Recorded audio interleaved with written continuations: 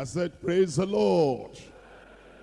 Thank the Lord for the Bible study tonight. We're doing this so that on Monday, after finishing the retreat tomorrow, we don't have to go for Bible study in the night, so we become free Monday night in Jesus' name. We're going to rise up, we're going to pray. You want to commit yourself to the Lord in prayer, that the Bible study will reach to your soul tonight, that God will give you the heart of a real obedient child of God, that your mind, your heart, your willingness, readiness will be focused on the word of God. Open your mouth and pray and tell the Lord, oh Lord, we're here to serve you, here to listen to your word, here to love you, love your word, give you the honor, the glory, adoration, respect that is due to your name, and all childishness, frivolity, carelessness, carefree attitude, adults behaving like babies, people of God behaving like people of the world, that God will take that away from your heart, your life. That as obedient children will be obedient to the word of God. You have a heart that wants to love the Lord and serve the Lord, that wants to help others, to focus, concentrate on the word of God without serving as a stumbling block or distraction to those who have come to worship the Lord with us. Pray, Father, we bless your name for bringing us together as obedient children, respectful children, faithful children, converted people who have put away worldly, sinful things in our lives. We're praying, Lord, as we come to the Bible study tonight, you reach out to every soul and everyone in Jesus' name. We pray that you give us understanding in your word, that will be like these people that we're reading about. Our lives will bring glory unto you all through the days of our lives. Thank you, Lord, for the answer. In Jesus' name we pray. We're looking at 1 Thessalonians chapter 1. We've been studying about the church of the Thessalonians. And we remember that these Thessalonian believers became born again, converted, as Paul, Silas, and Timothy went to them. We read about that in Acts of the Apostles chapter 17. Acts chapter 17, verse 1. Now when they had passed through Amphipolis and Apollonia, they came to Thessalonica, where was a synagogue of the Jews. That already tells us the people that were in that congregation, eventually when the gospel came to them and they were converted, we have different classes and diverse classes of people there. And the surprising thing and the exciting thing and the beautiful thing is that they maintained a wonderful, excellent unity. There were Jews attending that synagogue. These were people that had the word of God, when they had the word of God, all they were committed to before, the circumcision and the tradition of the elders, all that passed away. They were born again, they were converted, they were transformed, their lives were turned around. A mighty transformation had taken place. In that church, we had people referred to as devout Greeks. Look at verse 2. And Paul, as his manner was, went in unto them 3 Sabbath days, reasoning with them out of the scriptures, and opening and alleging that Christ must needs have suffered and risen again from the dead, and that this Jesus whom I preach unto you is Christ. And some of them believed and consulted. They agreed, associated, they got affiliated, they joined with Paul and Silas. And of the devout Greeks, a great multitude. The devout Greeks were there that became converted. Those Greeks, before their conversion, they took pride in knowledge. They took pride in worldly wisdom. But as they became converted, a mighty change came upon them as well. Look at the characteristics of those Greeks in 1 Corinthians chapter 1. Verse 18. For the preaching of the cross is to them that perish foolishness, but unto us which are saved, it is the power of God. For it is written, I will destroy the wisdom of the wise, and will bring to nothing the understanding of the prudent.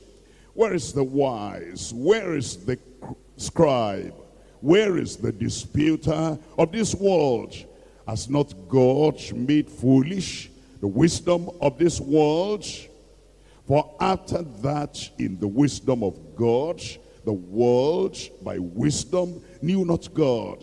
It pleased God by the foolishness of preaching to save them that believe. For the Jews require a sign, for the Greeks seek after wisdom. That was their nature. That was their concentration. That was their peculiarity. That was their idol. That was their commitment. That was what they were addicted to. But now they got converted, and there was a mighty transformation. Come back to Acts chapter 17, verse 4. And some of them believed and consulted with Paul and Silas. And of the devout Greeks, a great multitude. And of the chief women, not a few. There were also some chief women, honorable women that became converted in Thessalonica. These were women, elevated women of high rank and standing in the community. They were women of influence. They also had connection with distinguished people in the land, in society. And we're told, when these honorable women, these chief women, these exalted women, these women of high rank and standing in society, when they became converted, a mighty change also came upon them. Look at verse 12 of that Acts chapter 17. Therefore many of them believed, also of honorable women, which were Greeks, and of men, not a few. We still have another class of people that became converted in the Thessalonian church. We're looking at 1 Thessalonians chapter 1, verse 9. 1 Thessalonians chapter 1, verse 9. But they themselves show of us what manner of entering in we had unto you, how ye turned to God from idols to serve the living and true God. There were idol worshippers there too. And these idol worshippers, they heard the word of God. When they had the word of God, that word of God had a transforming effect, a converting effect in their lives. When anyone actually hears the word of the Lord, and he hears it savingly, and he hears it in such an effectual manner, that word of God does what he taught to do in Psalm 19. Psalm 19, I'm reading from verse 7. The law of the Lord is perfect, converting the soul. The law of the Lord, the word of the Lord, the gospel of the Lord Jesus Christ, perfect, penetrating, pungent, touching our lives. It says it is so perfect, it converts the soul. The testimony of the Lord is sure, making wise the simple. The kind of conversion that those Thessalonians had was practical, was visible, was noticeable for the people to see. Let's look at Acts of the Apostles again. Acts of the Apostles. We're reading from chapter 15. Acts of the Apostles. Chapter 15, verse 3. And being brought on their way by the church, they passed through Phoenicia and Samaria, declaring the conversion of the Gentiles. And they caused great joy unto all the brethren, declaring the conversion, the transformation, the turning around, the change in the lives of those people.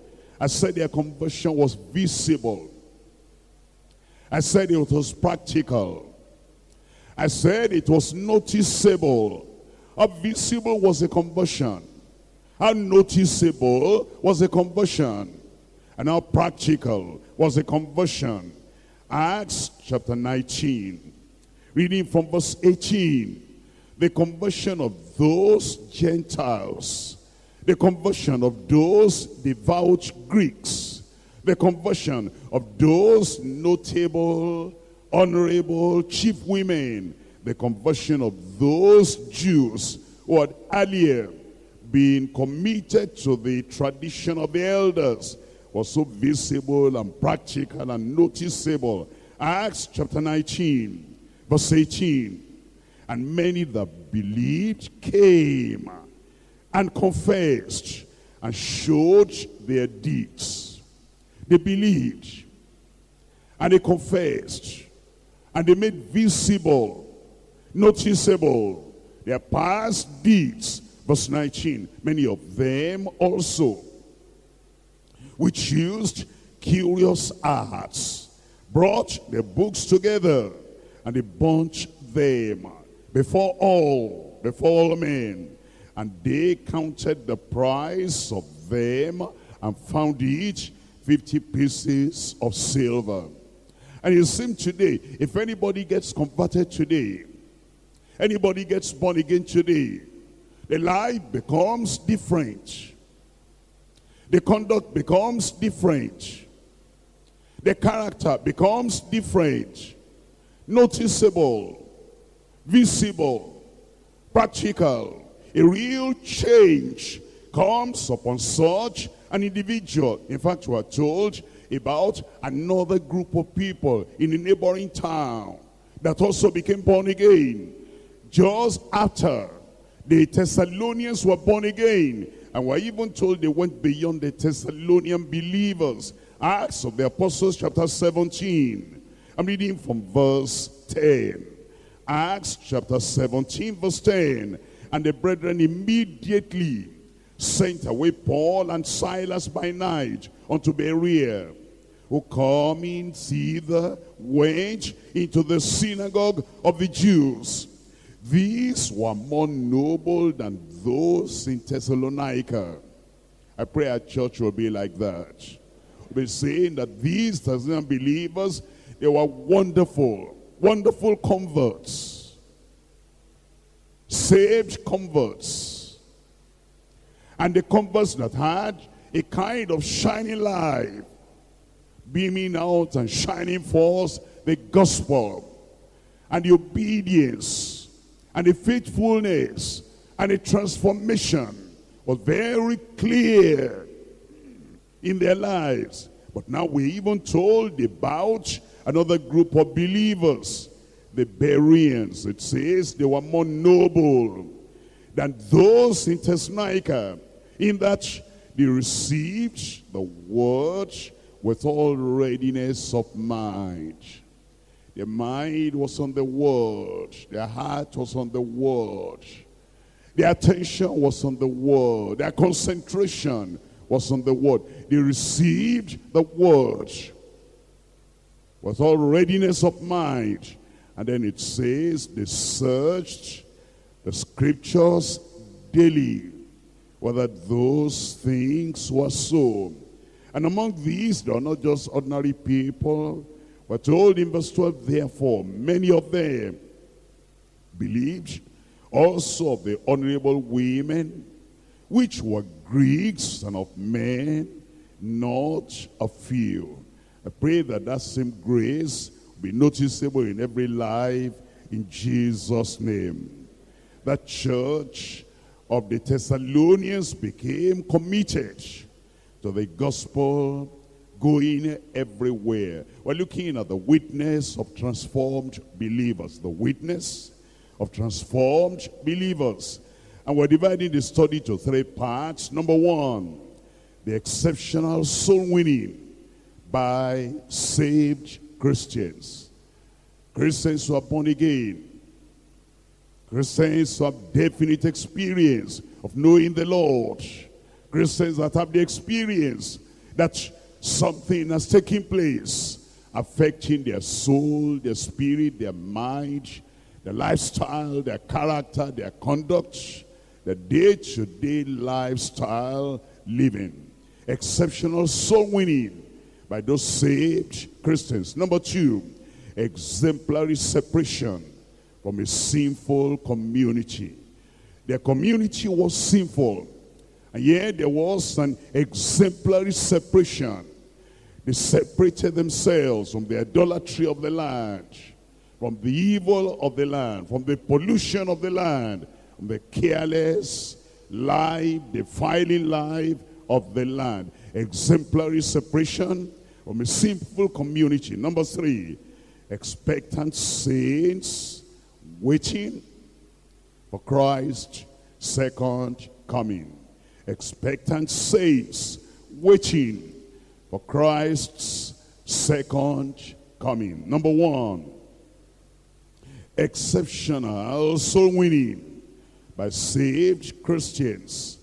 1 Thessalonians chapter 1. We're reading from verse 8. 1 Thessalonians chapter 1, verse 8. For from you, Thessalonians, sounded out the word of the Lord, not only in Macedonia and Achaia, but also in every place your faith to God's word is spread abroad, so that we need not to speak anything. These Thessalonian believers, what a wonderful assembly. What a wonderful congregation. The young and the old, the men and the women, the high and the lowly, the honorable and the humble, how they gave themselves to the Lord. And it says all of them without exception. They had such a touch of the Lord in their lives, and such transformation in their lives, that the word of God sounded out from them. One, in Macedonia, not only that. Two, in Achaia, not only that. Three, in every place their faith to God's word was spread abroad, so that when the apostles got to those other places, they didn't have to say anything. The gospel was being preached already by life and by their mouth, by those Thessalonian believers. Look at the way the word walked in them. This is the way it will walk in us. I say it will walk in us. 1 Thessalonians chapter 2, verse 13. For this cause also thank we God without ceasing, because when you received the word of God, which ye heard of us, ye received it not as the word of men. That's the secret of having the word work in their hearts. They came with the gospel of God, the gospel of Christ, the gospel of grace, the gospel of peace, the gospel of your salvation, the gospel of the kingdom, and the gospel that is everlasting, the everlasting gospel. And the people realized this is not the word of man. And they acted as if God came down in human flesh to talk to them. And because of that attitude of mind and disposition, it says, ye received the word of God, which ye heard of us. Ye received it not as the word of men, but as it is in truth, the word of God, which effectually worketh also in you that believe. They believed that word. Then they became proclaimers of that gospel. And with enthusiasm, with passion, with fire, with fervency, with desire, with purpose of mind, they declared it in Macedonia, in Achaia, as well as in every place. The city of Thessalonica was strategically located in the province of Macedonia.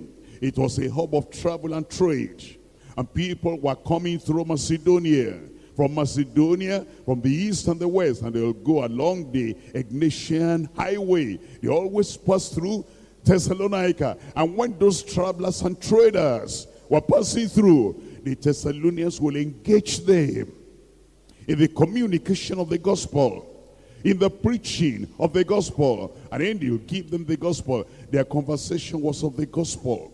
Their communication was of the gospel. Their sharing was of the gospel. Their interaction was of the gospel. That is the way it ought to be today.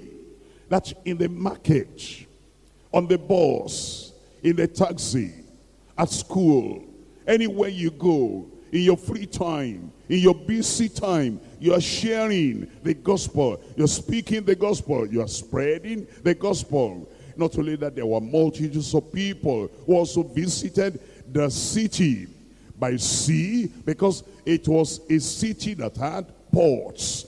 And there were people that wanted to use the port facilities in Thessalonica. And the people of God in Thessalonica, the servants of God, and the Christians, the believers, they went to the port. And what were they sharing? They were sharing the gospel. We will share the gospel. Everywhere we go, we look at all the places and all the strategic locations in the city, in every city, and then we take the gospel to them. Tracts are there to be distributed. Messages are there to be distributed. And then your mouth is there to declare the words of the Lord and tell the people how you have been born again, how the change and the transformation has taken place in your life, and how the change and the transformation can take place in their life as well. Not only that, there were people from Thessalonica who were traveling out themselves. Some of them businessmen, some of them traders, some of them going to visit their relatives outside in Achaia, in Macedonia, and everywhere. And they carried the gospel with them. That's why it says in that verse 8, not only in Macedonia and Achaia, that your faith is spread Godward. And in every place your faith is now being proclaimed. The proclamation of the gospel was like a long, sustained, constant sound of a trumpet, echoing into a wider and wider territory and communities of people. Their impact was clear. Our impact in this nation, in this continent, will be clear. Their impact was sustained. Our impact in this nation, our impact in this continent, our impact in the world, everywhere you find Deeper Life Bible Church members, our impact will be sustained in Jesus' name. People will know us for the gospel. They will know us for the glory of the gospel, the grace of the gospel. They will know us for the godliness, the righteousness, the holiness of the gospel. Everywhere in this nation, everywhere in this continent, everywhere beyond this continent, our impact will be extensive in Jesus' name. Now, not only the Thessalonian believers, that their faith was spread everywhere. Look at Romans chapter 1. Romans chapter 1, I'm reading from verse 8. First, I thank my God through Jesus Christ for you all. For you all. I pray there'll be no exception.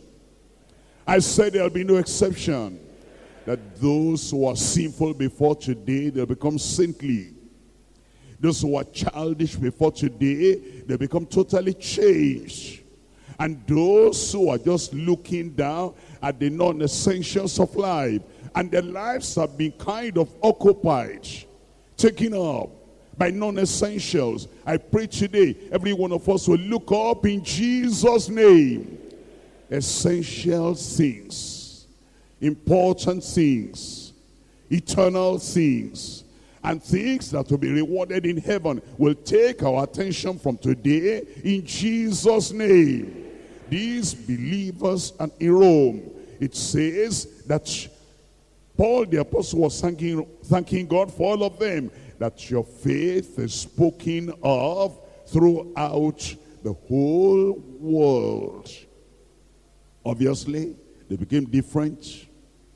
Obviously, they became totally distinguished. Obviously, their lives declared the gospel. And everywhere throughout the world, they said they're different. They're not like other churches. They're not like other religious people. They're not like other religious communities. These ones have the transforming power of the gospel in their lives. That's what will be said of you. I said that's what will be said of you. That you're not just a church goer.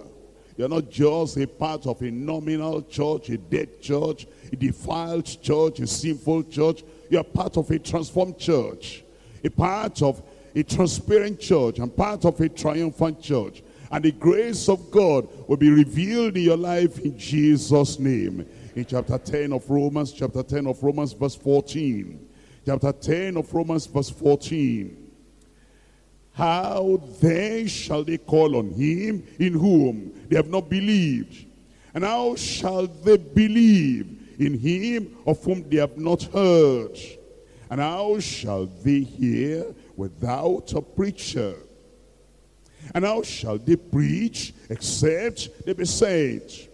As it is written, how beautiful are the feet of them that preach the gospel of peace and bring glad tidings of good things.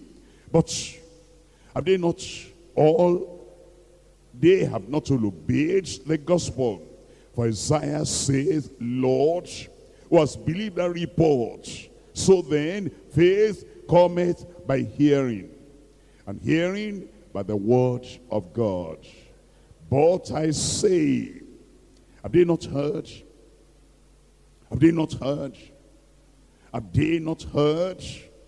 Yes, verily, certainly, their sound went into all the earth, and their words unto all the ends of the world. Yes, verily. Yes, verily. I just want to remind you that they didn't have the city-wide, great, massive crusades everywhere, but the people were sharing the gospel everywhere.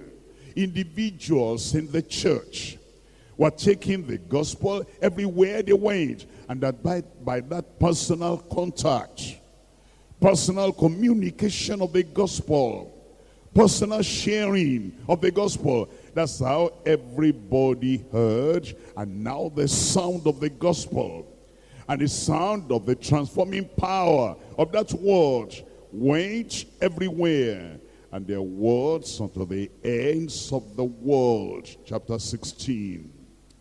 Chapter 16 of Romans. We're looking at it in verse 19. 16:19. For your obedience is come abroad unto all men.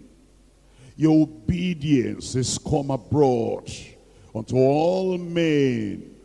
The Thessalonian believers had that same experience. They didn't just say, I believe, I believe, I believe. Their believing produced obedience. I'm a child of God. I'm a child of God. Their being children of God produced obedience. I know the Lord. Their knowledge of the Lord produced obedience. I'm serving the Lord. The service of the Lord produced obedience. If there's anything by which Christians are known, saved people are known, children of God are known, it is by obedience to the word of God. Where is grace if there's no obedience? Where is salvation if there's no obedience? Where is the hope of heaven if there is no obedience? And where is conversion if there is no obedience? For these believers, what made their faith public? What made their faith practical? What made their faith visible? What made their faith noticeable was the obedience. For your obedience has come abroad unto all men. I am glad, therefore, on your behalf. But yet, I will have you to be wise unto that which is good, and simple concerning that which is evil. Acts of the Apostles chapter 8. Acts chapter 8, we're reading from verse 4. Acts chapter 8, reading from verse 4. Therefore, they that were scattered abroad went everywhere. What were they doing? What were they doing? Preaching the word. They were not gossiping, preaching the word. Not spreading stories. Stories about people. Stories about families. Stories about members of the church. Stories about the apostles and the prophets and the teachers, the evangelists and the pastors in the church. They were not going about whispering, tale-bearing. They were going about, and there was only one thing they could do, and it was spreading the gospel, preaching the word. The young did it, the old did it, the adults did it, and the youths did it, the men did it, and the women did it. By the way, it was persecution that drove them away from Jerusalem. They were not talking about their persecution. They weren't nursing their wounds. They're not talking about their pain, about their problems, about the pressures of the world on them. They just threw all that away. They were not complaining about anything. They were just spreading the gospel. That's the reason why the Lord has called us. If there's anything to do, it is to spread the gospel. Have you noticed how short a time you spend in the church? Monday Bible study, maybe 2-3 hours. Sunday worship, maybe 2-3 hours. And then you have the Thursday revival hour, maybe 2-3 hours. At the largest extent, make it 3 hours. 3 times a week, that's only 9 hours. And then maybe you're a worker, and then you go to the workers' meeting Tuesday, maybe another 3 hours. Then on Saturday, maybe another 3 hours, making 5 times. 3 times 5, what's that? Tell me out loud. 15. There are 168 hours in the week. And we spend just about 15 hours in the church. Even if you make it 18, just to be on the larger side, 168 minus 18 is 150 hours still remaining. And if everything you do, I'm a worker, I'm a leader, only 18 hours at the most in the church, all the rest of the week, the 150 hours. That's why the world was one at that time. And he said, they that have turned the world upside down, they come hither also. All those extra hours, big hours, long time, extensive time, they went everywhere preaching the word. They were not satisfied with only what they did in the few hours they spent in the church. I pray that God will show us that revelation like that early church did. And then we'll see we have a lot to do, and we'll spend more time in the world. We'll then make the gospel reach out to those people in the world in Jesus' name. Romans chapter 1. Romans chapter 1, verse 14. I am a debtor both to the Greeks and to the barbarians, both to the wise and to the unwise. Here it's saying that the commitment of the believer ought to be to everyone. The wise, barbarians, the unwise, the Greeks that delighted in wisdom. And it's the same person that's saying, I'm a debtor, number 1, to the Greeks. The same person, number 2, to the barbarians. The same person, number 3, to the wise. The same person, number 4, to the unwise. There's some people that like to specialize. We're only for wise people. Well, if you're only for the wise people, that's minority. Because the majority of the world, they're uneducated, unwise, barbarians. They know next to nothing. You might be committed to everyone. Other people say, I'm only kind of committed to the barbarians, to those who are illiterate. Well, how about those who are wise? They are the decision makers in the land. They are the people that rule. They are the people that steer any nation, every nation. Therefore, you cannot just sectionalize everything and say, I'm only for this, I'm only for that. The same Paul the apostle, and the same believer, the same child of God, the same Thessalonians. They said we go everywhere and we reach everyone, to the Greeks, to the barbarians, to the wise, to the unwise, so that, in verse 15, as much as in me is, I am ready to preach the gospel to you that are at Rome also. For I am not ashamed of the gospel of Christ, for it is the power of God unto salvation to everyone that believeth.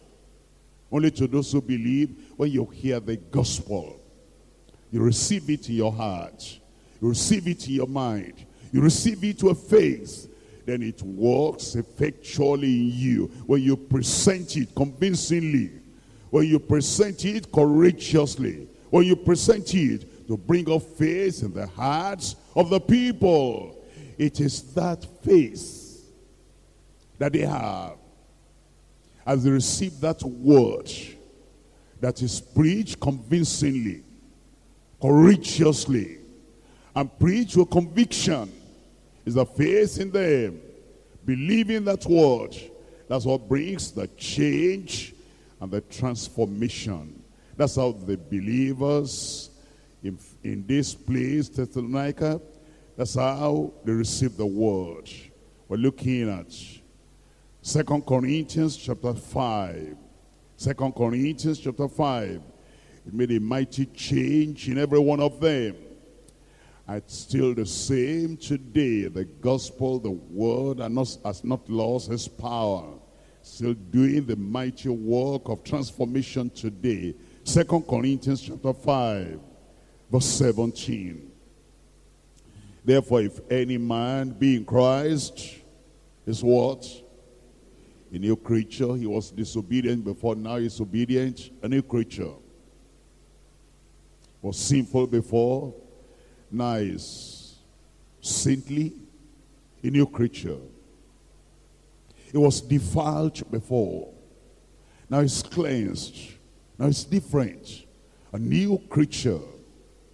An adulterer before, now is straightforward, honest, pure, clean person. A new creature. Was addicted to evil, idolatry, immorality before. Now it's different. It's now addicted and committed unto the Lord, unto righteousness. A new creature.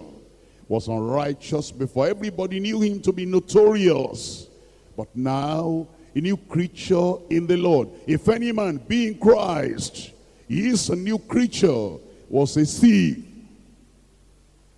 He'll pilfer, he'll steal. Just look away. The very next moment, the property, the money is gone. He was a thief before. He's now an honest person, working with his hand.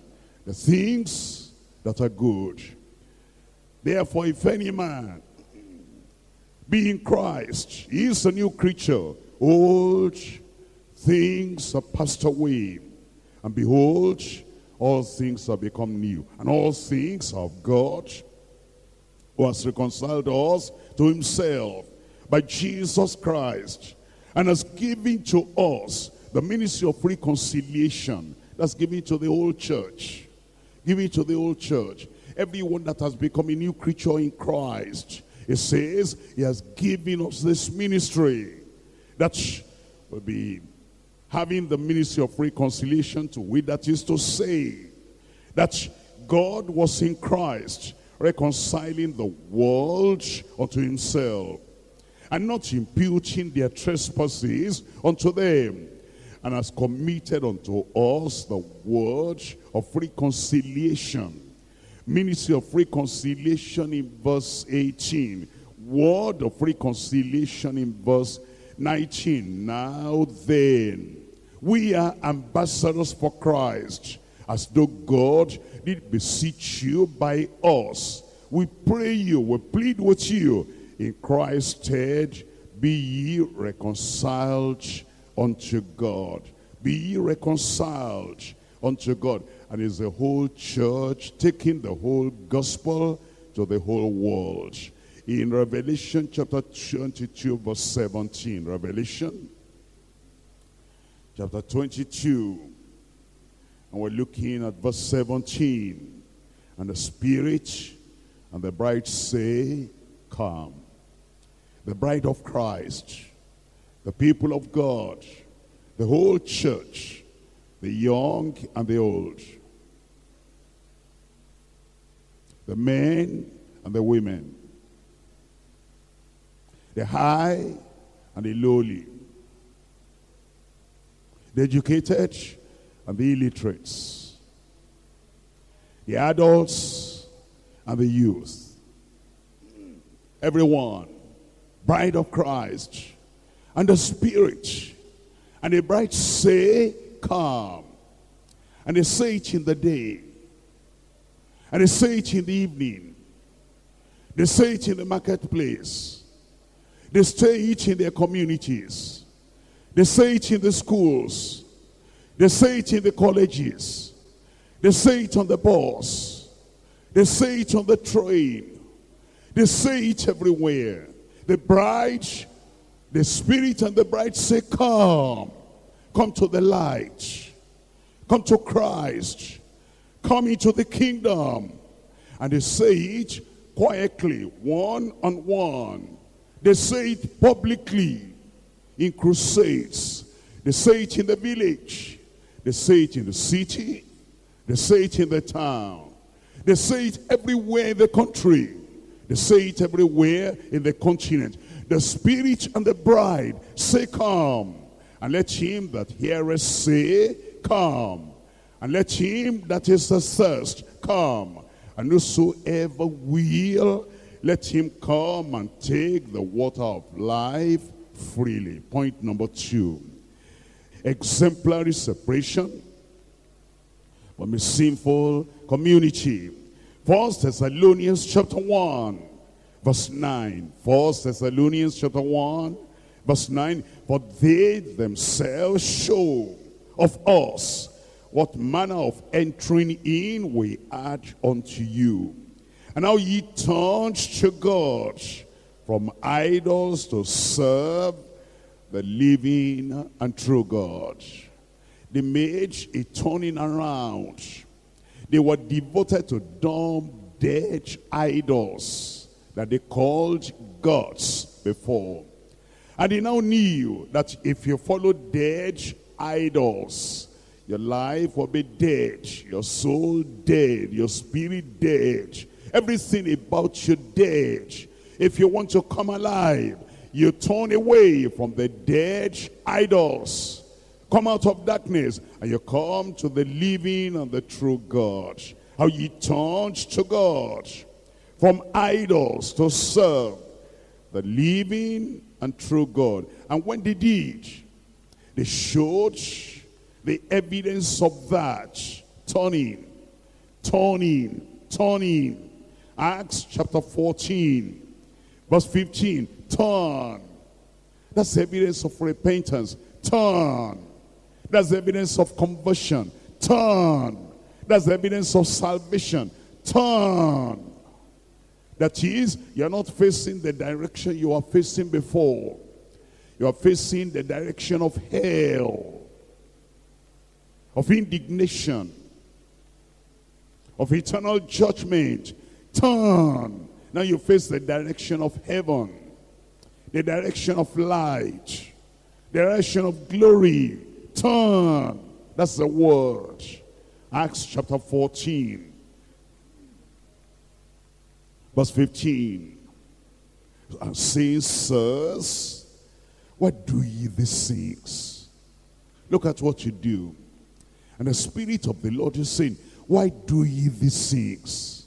What's the purpose? What's the effect? What's the outcome? What's the destiny? Why do these things? We also are men of like passions with you, and preach unto you that ye should turn. And preach unto you that ye should turn. And preach unto you that ye should turn. What's the difference between a dead church and a living church? A dead church has not turned. A living church has turned. What's the difference between a dead man and a living man? A dead man cannot turn. The living man has turned. What's the difference between somebody that has not the life of Christ and the one that has the life of Christ? The one that has not the life of Christ, he has not turned. He cannot turn. He cannot change. He is today as he was yesterday. He is this year as he was last year. He is this period as he was in the past generation. He cannot turn. But the people that believe in the Lord, how do you know them? They have turned. That ye turn from these vanities unto the living God, which made heaven and earth and the sea and all things that are therein. Turning. Let's look at Acts chapter 19. The people that have turned to the Lord, what he did. Verse 18. And many of them that believed came and confessed and showed their deeds, evil deeds that they did before. Many of them also, which used curious arts, magical arts, occultic arts, idolatrous arts, many of them that used that in the past. You know, when you're born again, you're not continuing that occultism. You're not continuing in that gang. You're not continuing in that secret society. You're not continuing in that witchcraft. You'll not continue in the use of that talisman. You'll not continue in that waistband, the juju ring in your hand. Many of them which use curious occultic acts brought their books together. They didn't give the books as gifts to other people. I don't want to perish. I want you to perish. Have the material that will make you perish. No. I don't want to drink. You have the alcohol. I don't want to perish. You can perish. No. I don't want to smoke anymore, but all these cigarettes I've got, I'm going to sell to you. No. They threw them away. If that thing is poisonous, if that thing is destructive, if that thing is dangerous, you don't pass it on to other people. Occultic acts, you don't pass that on. Idolatrous materials, you don't pass them on. Injurious, deadly, defiling clothes, you don't pass them on. That's a mighty change. And because you know you cannot use them anymore, because they're defiling, they're deadly, they're destructive. You know it will destroy your Christian life. You don't dash them away, give them away. No, you burn them, you destroy them. It says they brought their books together. They brought those materials together and they bunched them before all men. And they counted the price of them. They were willing to lose the money than to lose their souls. It says they found it 50,000 pieces of silver, turning. Let's look at Ezekiel chapter 14. Ezekiel chapter 14. I'm reading from verse 6. Turn.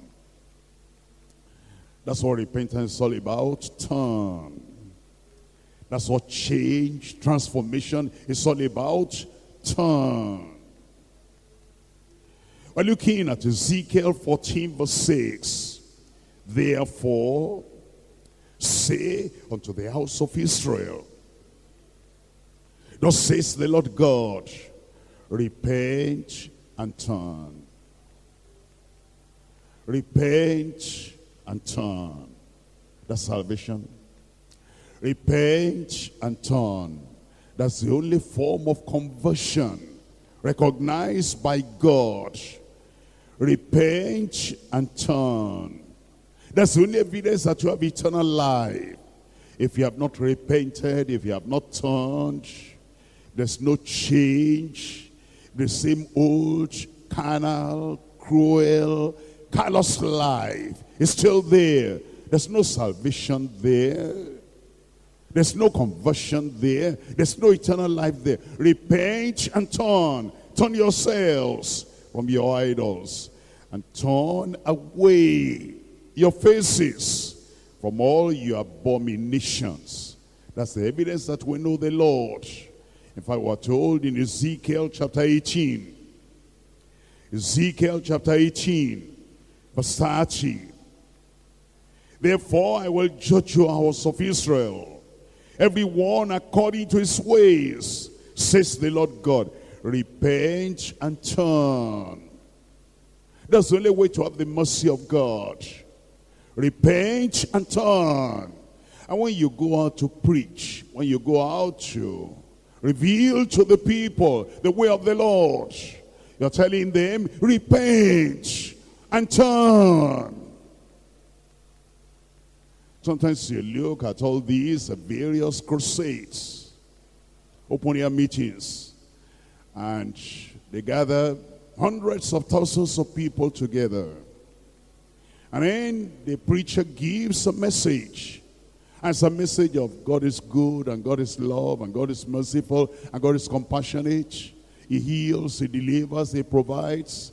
He'll give the jobless jobs, and he'll make the barren to be a mother of children, and he's going to brighten your future, and the Lord is going to do great, great things today. And if you want to receive Jesus as your personal Savior, to bless your life and to heal your body and to kind of take bad luck away from you, where you raise up your hand and then see hundreds of thousands of people raising up their hands. And then they say, put your hands together, clap for Jesus. What a great, great, mighty harvest. No, sir. There's no salvation without repentance. There's no salvation without turning. And dear friend, you spend all your life having all those massive crusades, and all you see is they raise up their hands and they wave it in the air. And then after we have gone, after we finish all that kind of mass meeting, they go back to their idolatry. And the church say they didn't follow up. And when you say you do follow up, you can't find a single soul of the people that have turned from their evil. No salvation, no conversion. A waste of time, a waste of life.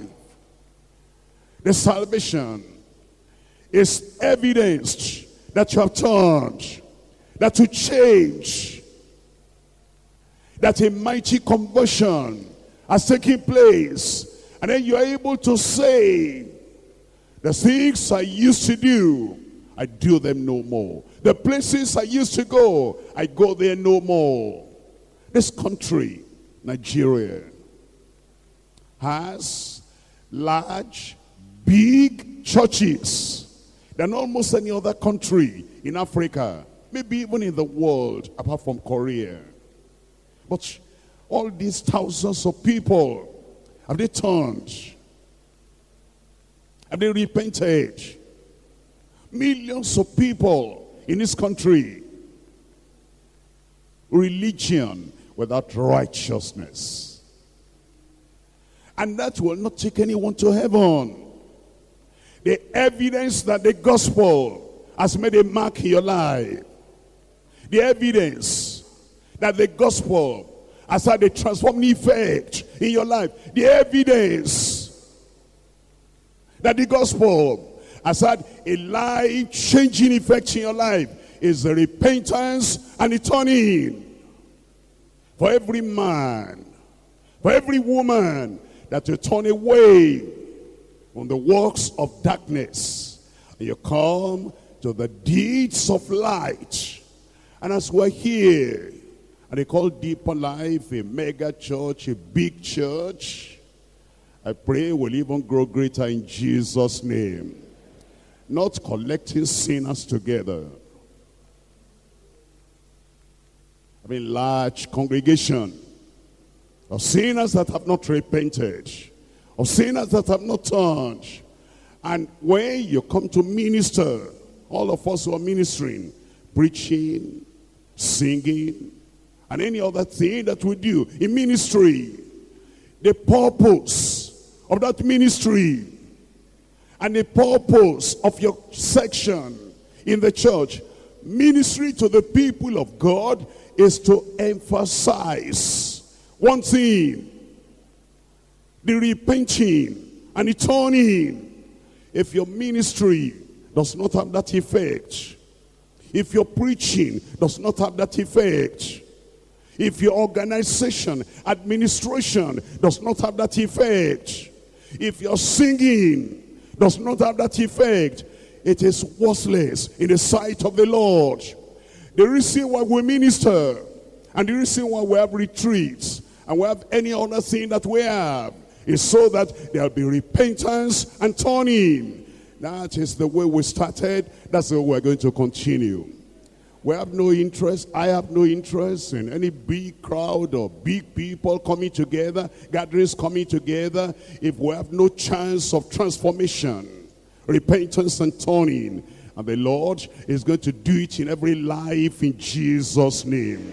Ezekiel chapter 18, verse 30, second part of verse 30. Repent and turn yourselves from all your transgressions, so iniquity shall not be your ruin. Cast away from you all your transgressions, whereby ye have transgressed, and make you a new heart and a new spirit. For why will ye die, O house of Israel? For I have no pleasure in the death of him that dieth, says the Lord God. Wherefore turn yourselves and live ye. Turn. Jonah chapter 3. Jonah chapter 3. We're reading there from verse 4. In Jonah chapter 3, Jonah went to the city of Nineveh. Those were people that were sinful exceedingly. They had almost got to the peak of sinning. And yet they turned. And yet they repented. And if those people that have gone to the very extreme of sinning, if they could turn and repent, the rest of us who have not gone as far as they have gone, we can turn too. We'll turn in Jesus' name. And they turned because of God, not because of man, not because of Jonah, not because of Jonah, not because of Jonah. They turned because of God. There's a God in heaven, the judge of all the earth. Jonah couldn't bring the judgment on them when he said, yet 40 days and Nineveh shall be overthrown. Jonah couldn't overthrow that city. It was God. It just came to announce the judgment of God coming upon the unrepentant sinner. They feared God. They believed God. It was because of God they turned. And if you are there, you have come to this church, you're not turning because of me. You're not repenting because of me. You're not becoming righteous because of me.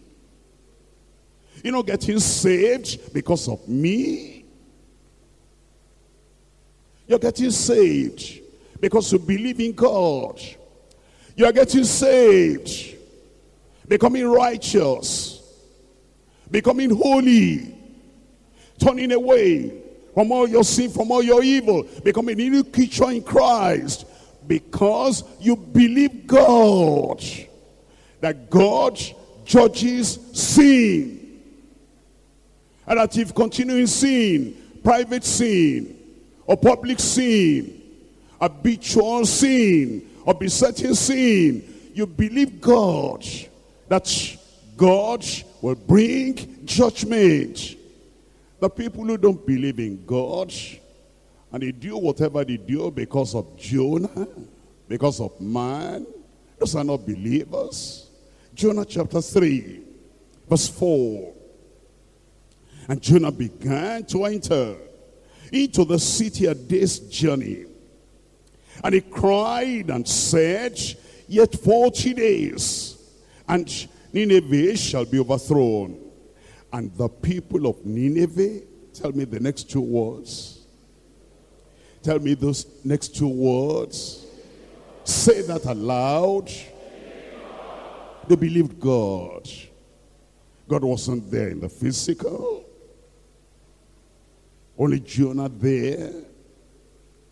Yet 40 days and Nineveh shall be overthrown. The man did not even mention the name of God. God is going to do this, but he knew. And as you come to this church, whatever you do it because of God. Whatever you believe it because of God. Yes, I preach the repentance, but you believe it because of God. Yes, I believe conversion, and I preach it. You believe it because of God. I preach holiness, sanctification. You're not believing it because of me. You're believing because of God. Follow peace with all men, and holiness without which no man shall see the Lord. You believe it because of God. If you pull it down, you're not pulling it down because of me. If you don't live it, you're not living it, not because of me, because you don't believe in God. When you believe in God, here is the word of the Lord. And the people of Nineveh believed God, and they proclaimed a fast. And he put on sackcloth, from the greatest of them, even to the least of them.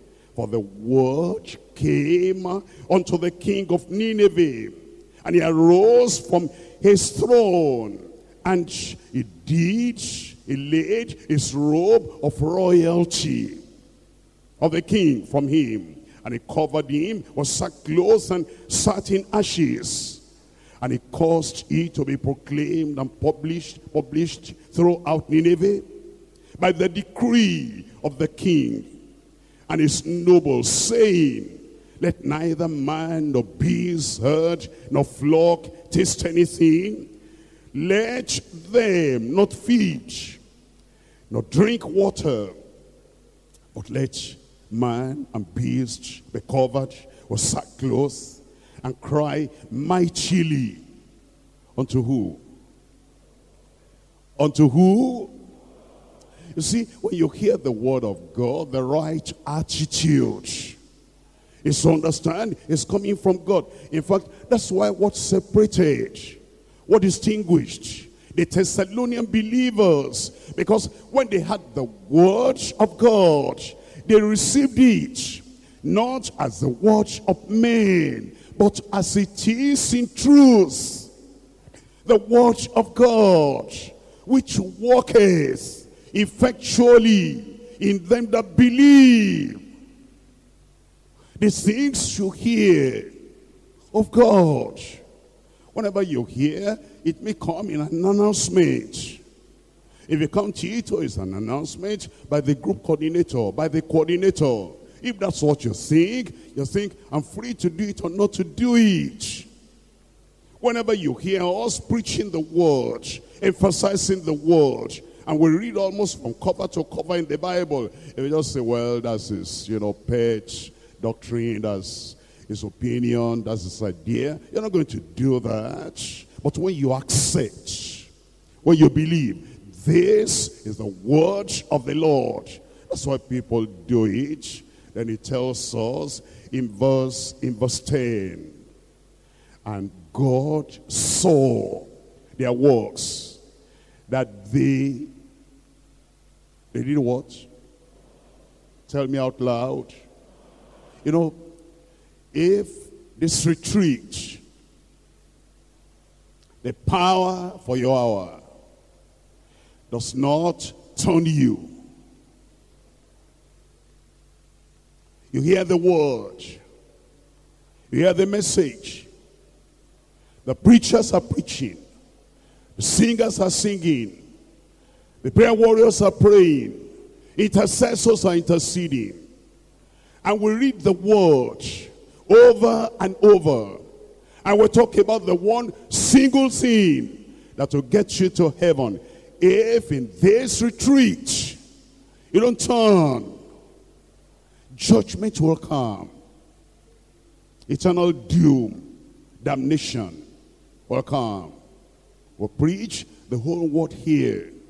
Not just encouraging people, motivating people, making them clap their hands. But we prefer you don't clap your hands, even after prayer. There's nothing to rejoice about if you have not turned from your sin. If you are not born again. If there's no new life. If adultery is still there, fornication is still there. We used to sing, tell me your joy, if you are not born again. You don't know the Lord. Stop all that clapping of the hand. After singing, after praying, after preaching, we don't need your commendation. All we need from you is that repentance. That's what God saw. Verse 10. And God saw their works, that they turned from their evil way.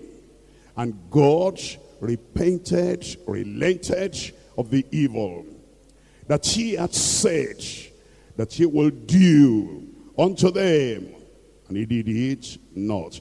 That is how they escaped the judgment of God. Acts of the Apostles, chapter 3. Acts chapter 3, verse 19 and verse 26. Acts chapter 3, verse 19. Repent ye therefore. Repent ye therefore. Check up your life. Look at your life. Sin is deadly. Sin is defiling. And sin is damning. It brings you doom and damnation. Repent ye therefore, and be converted, that your sins may be blotted out, when the times of refreshing shall come from the presence of the Lord. In verse 26, unto you first God, having raised up his Son Jesus, sent him to bless you in turning away. In turning away. In turning away. How many people? Every one of you from your iniquities. These Thessalonian believers, that's what they manifested. A total change. A total transformation.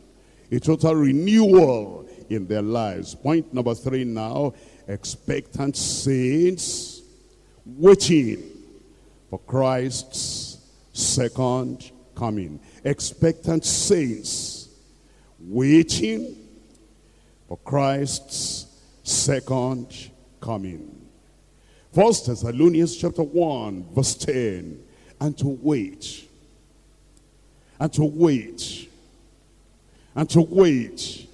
That was a lively hope. It will be a rotten hope if they were not converted and they were waiting for the second coming. That will be a rotten hope, a deceptive hope.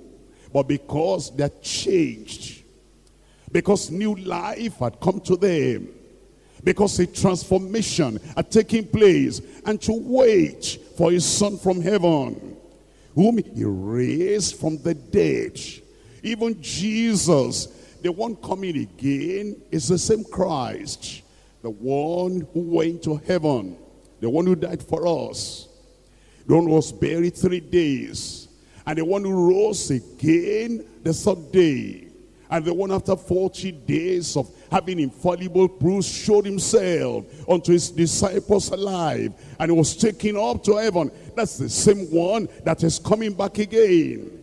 And these Thessalonian believers, they knew that, and they were waiting for his Son from heaven. Have you noticed? I'm sure you have not noticed this, but in every chapter of 1 Thessalonians and 2 Thessalonians, the coming of Christ is spoken about. That's in chapter 1. Look at chapter 2. In chapter 2, we're looking at verse 19. For what is our hope or joy or crown of rejoicing? Are not even ye in the presence of our Lord Jesus Christ at his coming?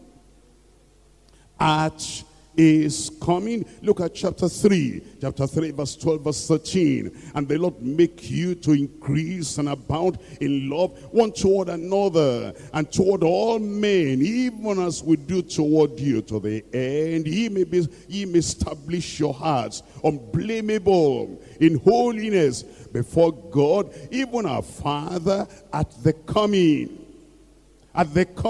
of our Lord Jesus Christ with all his saints.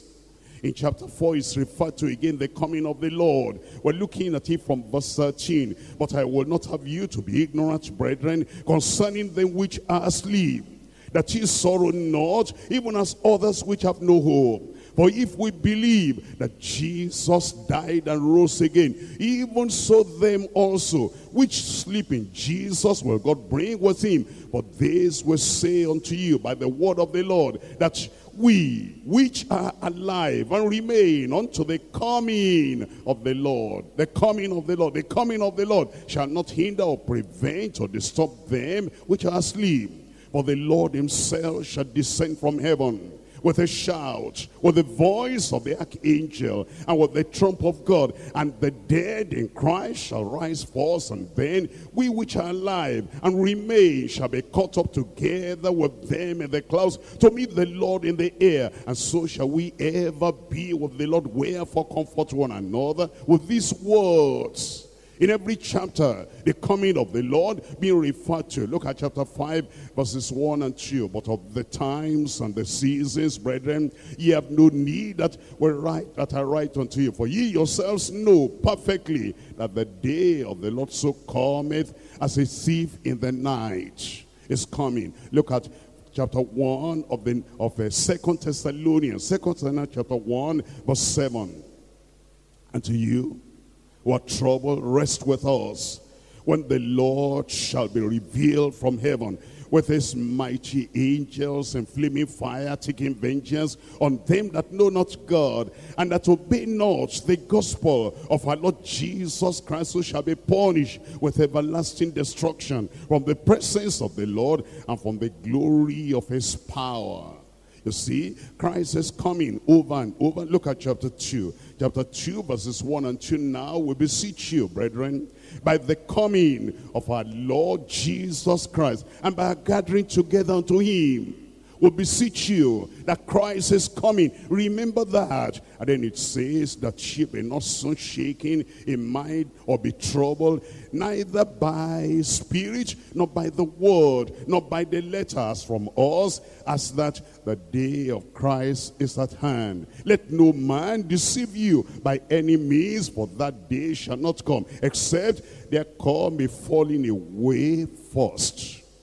A falling away. And we're seeing that all around, falling away from sound doctrine, falling away from righteousness, falling away from holiness emphasis in the churches. There's a falling away already, and it says, let no man deceive you by any means, for that day shall not come, except there come a falling away first, and that man of sin be revealed, the son of perdition. I pray you'll not follow after them.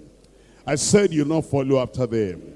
Chapter 3 verse 5, chapter 3 verse 5, and the Lord directs your hearts into the love of God and into the patient waiting for Christ. Into the patient waiting for Christ. That tells us then that the Lord is coming. And of course, the people of God knew that even from the time of Job. Job chapter 19. Job chapter 19. Reading from verse 25, 19:25, for I know that my Redeemer liveth, and that he shall stand at the latter day upon the earth. And though my skin once destroy this body, yet in my flesh shall I see God, whom I shall see for myself, and mine eyes shall behold, and not another, though my race be consumed within me. That's the expectation in the heart of all the saints of God, in the hearts of all the people of God, even from that time in the Old Testament, that the Lord, the Redeemer, is coming again, and we're waiting for him. 1 Corinthians chapter 1, verse 7, verse 8. 1 Corinthians chapter 1. Reading from verse 7 and reading from verse 8. So that ye come behind in no gift, but beyond the gifts, beyond the ministry, and beyond the opportunity of service, waiting for the coming of our Lord Jesus Christ. Expectation in the hearts of all the people of God. And they lived as if he might come today. They lived as if he might come this very week, with that expectation in their hearts, living in righteousness and holiness all the days of their lives, expecting that when the Lord comes, the people he will rapture, the people he will resurrect, the people he will take away are the people that have lived a life that showed conversion, repentance, turning, holiness, righteousness, sanctification. In verse 8, who shall also confirm you unto the end, that ye may be blameless in the day of our Lord Jesus Christ. Luke chapter 12. In Luke chapter 12, I'm reading from verse 34. Luke chapter 12, verse 34. For where your treasure is, there will your heart be also. If your treasure is in heaven, your heart will be there. Your desires in heaven, your heart will be there. Your joy in heaven, your heart will be there. Your Christ in heaven, the most important person to you, your heart will be there. For where your treasure is, there will your heart be also. Let your loins be girded about, and your lights burning. And ye yourselves like unto men that wait for their Lord. Men that wait for their Lord. Like men that wait expectantly for their Lord, when he will return from the wedding, that when he cometh and knocketh, they may open unto him immediately. I pray you'll be ready. I said, I pray you'll be ready. Blessed are those servants whom the Lord, when he cometh, shall find watching. Verily I say unto you, that he shall gird himself and make them to sit down to meat, and will come forth and serve them. And if he shall come in the second watch, or come in the third watch, and find them so, blessed are those servants. And these know that if the good man of the house had known what hour, what time, what period, and what moment the thief would come, he would have watched, not to have suffered his house to be broken through. Be ye therefore ready also, by repenting, by turning, by being converted, by being saved, by being righteous, by being holy, by being obedient to the word of the Lord, not the word of man. Be ye therefore ready also, for the Son of Man cometh at an hour when ye think not. Chapter 21 of Luke. Luke chapter 21. I'm reading there from verse 34. Luke chapter 21. Reading from verse 34. And take it to yourselves. Lest at any time your heart be overcharged with surfeiting and drunkenness. These were believers who are not drinking alcohol. But there are some people that little things intoxicate them, like alcohol, marriage, celebration, wedding.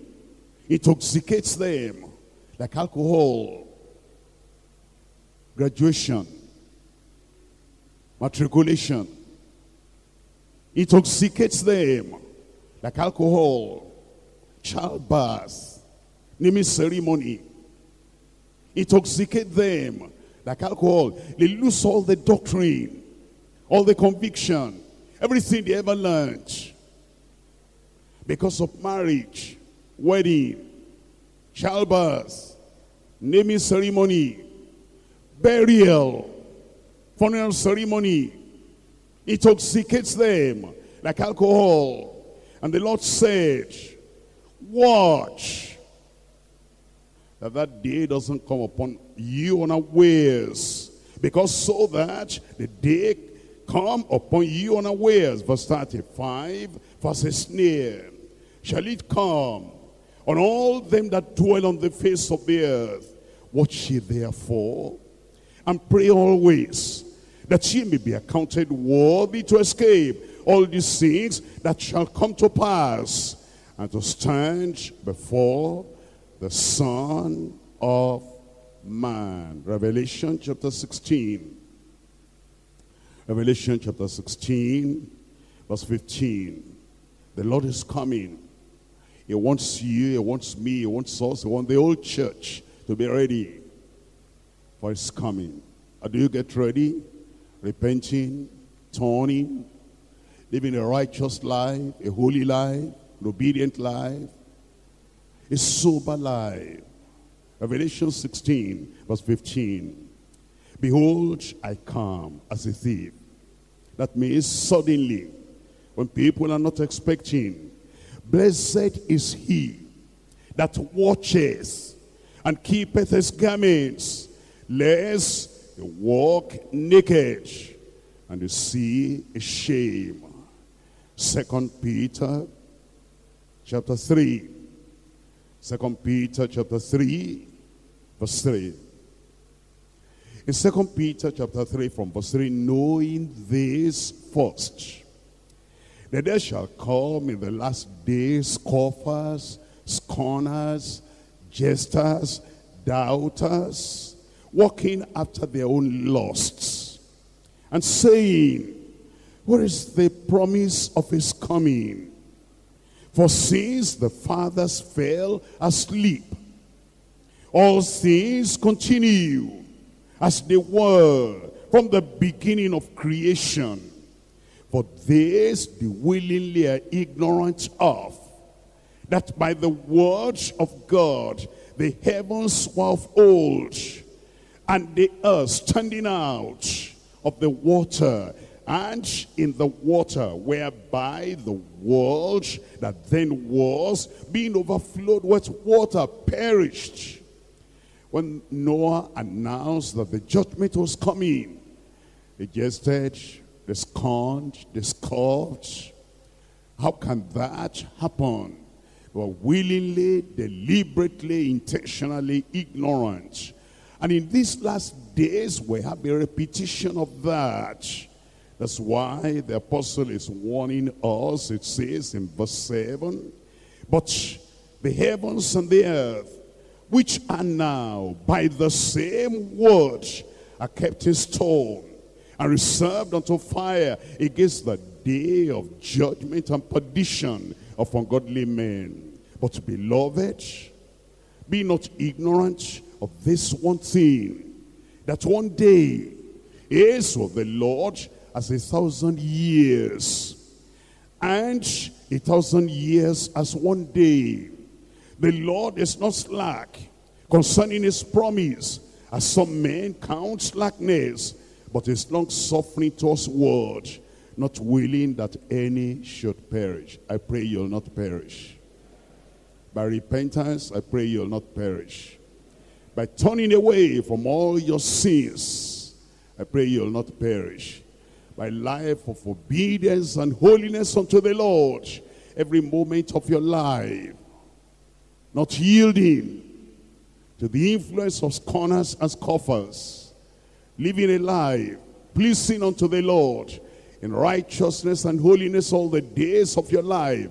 I pray you'll not perish in Jesus' name. The Lord is not slack concerning his promise, as some men count slackness, but is long-suffering towards word, not willing that any should perish, but that all should come to repentance. But the day of the Lord will come as a thief in the night, in the which the heavens shall pass away with a great noise, and the elements shall melt with fervent heat. The earth also, and the works that are therein, shall be burnt up. Seeing then that all these things shall be dissolved, what manner of persons ought ye to be in all holy conversation and godliness, looking for and hastening unto the coming of the day of God, wherein the heavens being on fire shall be dissolved, and the elements shall melt with fervent heat. Nevertheless we, according to his promise, look for new heavens and a new earth, wherein dwelleth righteousness. Wherefore, beloved, seeing that ye look for such things, are you looking for the coming of the Lord? Are you waiting for the coming of the Lord? If you are doing that in your own heart, it says, wherefore, beloved, seeing that ye look for such things, be diligent, not careless, not negligent, not carefree, not unconcerned, Be diligent, that ye may be found of him in peace, without spot, and blameless. I pray the Lord will make us ready. I said he'll make us ready. I said he'll make you ready. Let's rise up and talk to the Lord. We've heard much. We've heard much. That's the word of the Lord. We receive it as the word of the Lord, not as the word of a man. I said, get up. Open your mouth and talk to the Lord in prayer.